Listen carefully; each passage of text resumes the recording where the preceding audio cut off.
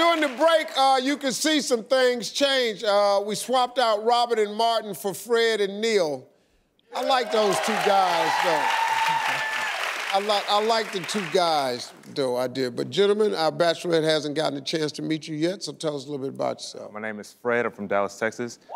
I live here in Los Angeles, and I'm a manager at a digital media company. Okay.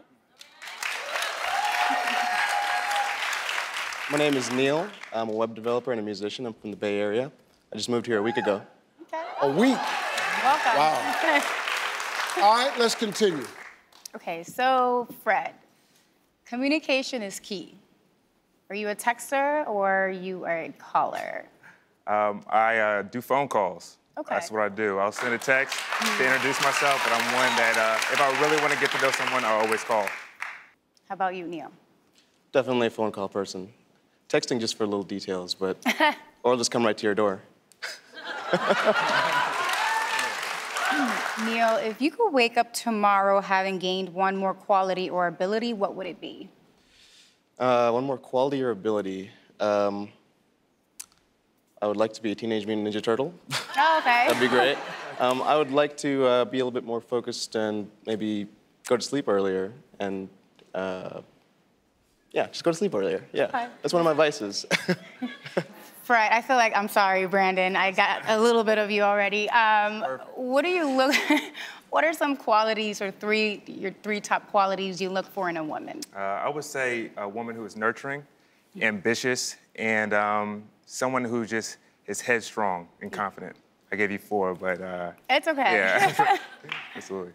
What's your biggest weakness? I think my biggest weakness is how my thoughts consume me. So I think a little bit too much. Okay. And Brandon, how about yourself? Being completely transparent, I think my biggest weakness is I've been saving that next level of myself for that relationship. Okay. So that when I get in that relationship, you know, she says what I think that's it. You think that's a weakness? I don't think it's, thank you. I don't think it's a weakness, but I think the light, my full light, some people always want more, but if I know I'm not yoked with them, I don't want to give them that much, because I feel like it's that special. So. Okay.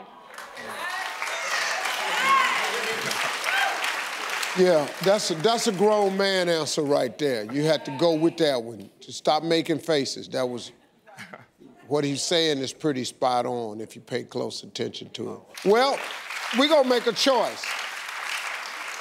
Now, just sitting here listening to you,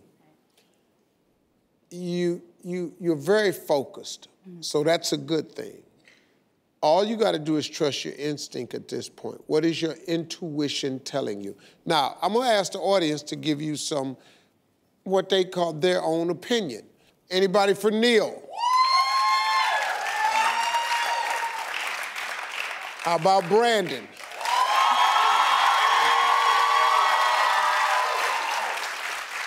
And Fred?